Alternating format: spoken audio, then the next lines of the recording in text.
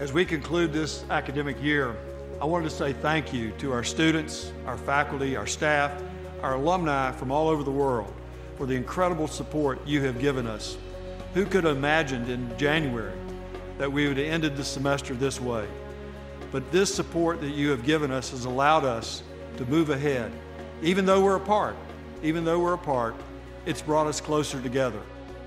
Your love for Florida State and each other unites us. Our transition to a new way of life is unprecedented, and it has not been without challenges, but through it all, you have been incredible. Strength, skill, and character are not just words at Florida State University.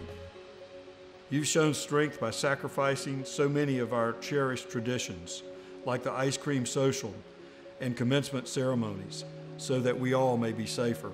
You've shown tremendous skill by teaching and learning remotely, while continuing to give and receive a world-class education at home.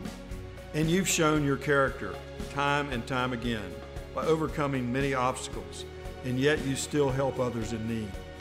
Your health and safety will always be my top priority, and when the time is right, we will reopen campus in a measured and thoughtful way with the guidance from state and local authorities, health experts, the Florida Board of Governors, and the Florida State University Board of Trustees.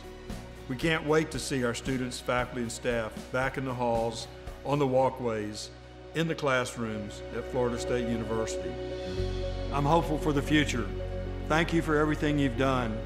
We're going to get through this together. God bless you, and go Noles.